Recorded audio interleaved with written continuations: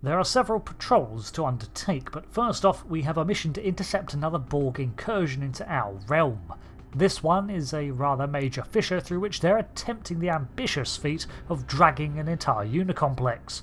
If they manage this, then they'd have a ready-made stronghold and staging ground in our universe, a beachhead from which they can spread even if we seal the rift. This is also the first mission where we get to work alongside the Etherians and their lone starship, the Harmony. The enemy has started to bring their Unicomplex into your dimension. We will stop this. We must. To do so, we need to destroy 10-dimensional conveyors on the surface of the Unicomplex. Once we have done so, we shall deploy stitching anchors around its perimeter to form a network with my vessel, the Harmony. The Harmony will project shielding to each deployed anchor. It will take time to fully energize the shielding, and the Borg will attempt to disrupt the process and disable the anchors. Do not allow this. When the anchors are fully shielded and projecting stitching beams to the Harmony, we shall energize the network. The vortex will be closed, destroying the Unicomplex in the process. Through Harmony, we are secure. Through Unity, we are strong. Borg reinforcements will periodically arrive to defend the Unicomplex until we seal the vortex. Therefore, we will need to achieve our objectives before the enemy forces grow too strong. The Unicomplex is well defended with weapon emplacements, tractor beam arrays, cutting beams, and torpedo launchers. It also possesses a number of launch ports capable of deploying Borg spheres. Neutralize these defenses as needed, but understand that the enemy will regenerate them over time. So, we've set about our task. There are endless spheres and probes to take care of, as well as the Unicomplex's mounted weaponry. We can target many of these to halt their advance and deployment, but, as our mission handler, Thacine Faye, states, these are only temporary. Additionally, there are larger simulator vessels that are coming through in tandem with the Unicomplex and attempting to escape the area, in the hopes of getting to work elsewhere, doing what the name implies. We can take these out too, however if we do let some slip by, it'll just fall to some other task force. When we've destroyed the dimensional conveyors, the Unicomplex's process halts and we can begin to deploy the tethers to close the rift. These are vulnerable pieces of equipment and need to be shielded by the Harmony, so our mission after deploying them is to protect them, taking special care to attack any smaller spheres that make a beeline for them. These Borg are not idiots, they see what we're doing. After all are energised and shielded by the Harmony, which takes some time for each tether, the Borg try something else. GU4 is now fully shielded.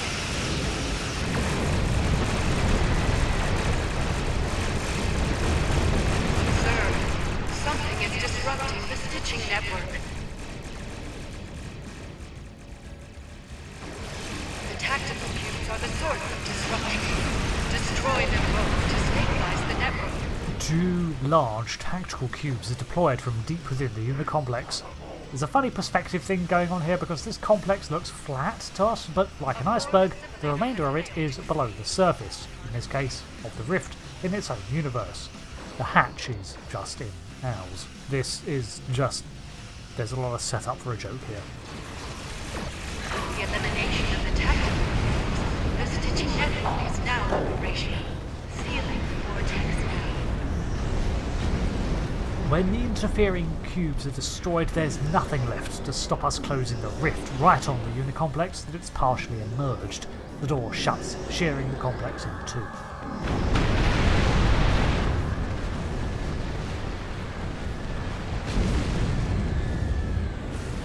With the rift closed, we've halted the potential incursion into our universe, but they may try again.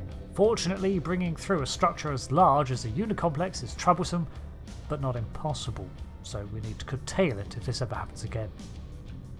Our efforts were most satisfactory on this day. The enemy incursion has been thwarted. Your contributions were a critical part of our success. Well done. Through Harmony, we are secure. Through Unity, we are strong. With that mission dealt with, we move on to our patrols in Romulan territory. The first sector we patrol is the Demoris sector, where the named planet of Demoris 2 requires no assistance, so we press on. The first stop is the Liar system. There is an M-class planet in here that is uninhabited by intelligent life. However, there are ruins on the planet that suggest there was a civilization at one point that died out 3,500 years ago in a civil war. But today we're doing a follow-up survey. Entering the system, we find a startling sight of interstellar dust illuminated by the bright sun, and an enticing looking planet. I wonder why it was never resettled. Seems like some free real estate to me, and one that surely the Romulans would be all over post-supernova. We close in on the planet and begin scans. It's not long before Nulia detects uncatalogued objects on the surface that we're mapping today, so we beam down to investigate. The planet's surface temperature is temperate, and the view is scenic, with plenty of flora. Again, why no colonies? It's not even like there's anything suspicious going on. The only thing I can think of is that the Federation wants to fully explore the planet and its history before any effort to settle it takes place, but it's not in Federation territory, it's a Romulan system. Eventually we find one of these items, a stone marker of some kind, carved and upright, surrounded in a sheltered location. Investigating the runes and patterns, Science Officer Temet notes with surprise that it corresponds to ancient Klingon mummification glyphs of the Zangthlot dynasty, an ancient Klingon house long gone and shrouded in the murk of time. There are no records to indicate that the Klingons even made it this far into space while that dynasty was around, so this is a startling find.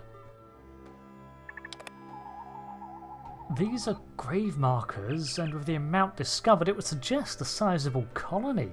Were these the same inhabitants of 3,500 years ago? If so, this suggests interstellar travel from the Klingons before even the Herc arrived, and this deep into what would become Romulan space. Oh my god, the Klingons were here before the Romulans were. Well, this sounds like a land claim waiting to happen. Let's just report our findings and let the diplomats work this one out. Our next mission is to the Voran system, where we stop off at Voran Prime. This is an L-class world, which means a planet that's almost capable of supporting life, but some element prevents it being suitable for colonisation. Slightly too much carbon dioxide, poisonous grass or something like. It's still being surveyed for suitability by the Federation and Star Empire in a rare example of cooperation. Nobody tell them about the last planet we passed. Entering the system, we're confronted by a greenish-yellow orb and a message from the chief scientist of the survey team asking us to make orbit and then cool down. So after closing in, Dr. Edward Grissom answers our hail and tells us that his investigation is supplemented by probes. However, after detecting some unknown artifacts on the eastern continent, they dispatched probes to investigate and none returned. Several were even destroyed. Naturally, they are now worried and do not want to send their team in case it turns out there are hostiles. So he asked for an equipped team to go look for them. Here we are. Me and my engineering officer beam down to look around and find some structures here. These look rather unblemished and like colony builds, perhaps. However, they're currently abandoned. So far, there is nothing capable of shooting down a probe. However, we investigate a structure and find behind the building an interesting discovery. Giving it a scan, we learn it's an Iconian device. These buildings might not be, but I say these strange edifices definitely are, which explains the probes losing contact. Iconian tech often unintentionally disrupts our systems. There's no enemy here, no hostile, just some ancient relics that mess with the probes. I guess that's some good news. Rather than shut them down, we just mark the location of all 6 of them and report our findings. Dr. Grissom thanks us and mentions he'll contact a team from Daystrom to investigate these ruins in particular. Clearing up this incident, we beam back and move on. Our next stop is the Certifiably system. Certifiably 3 being home to a Romulan colony that has broken away from the Star Empire and is in the process of forming its own government. The Federation has a diplomatic envoy on the surface too, and these Certifiably Romulans have asked for official aid while they do this. The Romulan Star Empire, however, is not leaving them alone and in fact preparing to forcibly retake the system, so we're here to act as a deterrent. There are 5 squadrons in the system, and once we've driven them all off, we can call back Solara and tell her our job is done. Our next location is Ahai 2. This planet is an M-class world orbited by a large D-class moon. Exobiologists have noted similarities between the genetics and culture of the natives with the Teferi people, half a quadrant away. This is a suspected case of parallel development, but some still suggest a common ancestor. We arrive in the system and are hailed by Astra Blocks, who explains that their sensor arrays on the western continent have given some strange readings. Okay. She explains that they don't have the staff to investigate, so while we are on patrol, we can assist the investigation of some newly encountered organisms. Could they be dangerous? We beam down to take a look. Once more, we have a nice M-class climate to frolic in. Timet mentions that she's picking up electromagnetic readings that are organic in nature, but with a frequency that might suggest communication.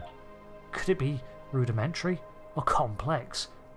Let's take a look, maybe even encounter a new alien species, a new first contact. This is exciting.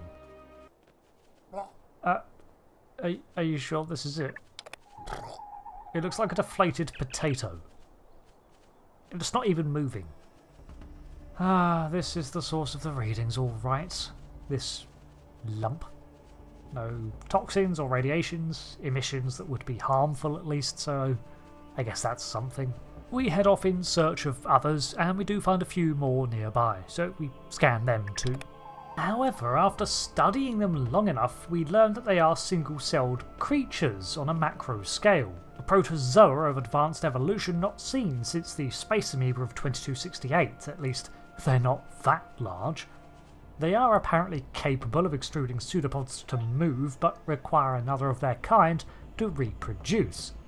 These signals we are reading are their mating calls, and probably they're in the process of developing into the next stage of their evolution. Give it a few millennia, and with single cells this large, who knows what we'd get. We inform Astra of our finds, and she says they'll track this new species carefully. We move on to the Talis system, now into the Vendor sector. Talis is a system notable for its dilithium reserves, but recently a decalithium vein was uncovered on Talis 3, so now everyone nearby wants a piece. Federation, Romulan, and even the roaming Hirogen. Entering the system, Commander Argus Genstra, the overseer of operations in the Vendor sector, contacts us to inform us that the Romulan Star Empire forces have made a move on this system, and we are to drive them out. Sure thing. This system is in Romulan space, however, but I assume the Star Empire has no claim to this particular planet outside of negotiations or some treaty. At least I hope that's the case, otherwise I feel a little bad about chasing them out of, you know, their own territory. Our next stop is Rakol 2, an uninhabited Class C planet shrouded in ice. However, in 2391, a group of holograms settled its surface in a hollow emitter-laden domes. These holograms are led by Dr. Marius, a former EMH Mark I who was liberated from the Sirius sector mines by activists from within the Soong Foundation. These holograms now seek to explore and define holographic sentience alongside science teams in orbit of their world. That's really cool. Unfortunately, our mission here is more of the shooty bang bang variety, as the Hirogen have learned about these holograms and want a piece of the action, enamoured as they are at the idea of infinitely programmable and sentient prey. Our mission is to protect this world, so we set about driving off the Hirogen attackers. 5 enemy vessels later, we're told the system is secure and we're free to leave. This system has such an awesome premise that I'm sorry we don't get to beam down and take a look around. The hologram movement towards freedom is one that was started by the Doctor of Voyager but built on the rights of synthetics like Data and the Coppelius androids. This was built on over generations, so it's great to see something come of it, and a topic that would be wonderful to explore. Generally, artificial lifeforms have to adhere to strict programming limitations to prevent accidental emergent intelligence. But when this does happen, the UFP has a responsibility to safeguard its creations. We leave the system and pass the Kazan cluster, where colony efforts are underway. Our next stop is the ominously red Tefre system, which houses a Class 1 supergiant planet of 212 Kelvin, and Tefre 2, which is covered in nitrogen ice 3,000 meters thick. This gives it the unofficial nickname of the System of Fire and Ice. In this system, we have a squat and rotund station situated in a dust cloud while an unknown artifact drifts throughout. This is what we are here to investigate, and we learn that it is a Tacon thing. Unsure of what we have actually found, only who built it, we find 4 more around the planet and report our finds. The mission concludes, the final stop in the Vendor sector, and we're free to continue our missions in Romulan space. There are some standout premises here in this sector, I think, with the holograms set up the numerous missions investigating old civilizations and ruins, and the failed first contact with the deflated slug. So, thanks for watching this part of our Star Trek Online patrol missions, and we're set to continue with our investigations while we await more content in the next chapter of the storyline series to release. Until then, thanks for watching. I've been Rick, thanks again, and goodbye.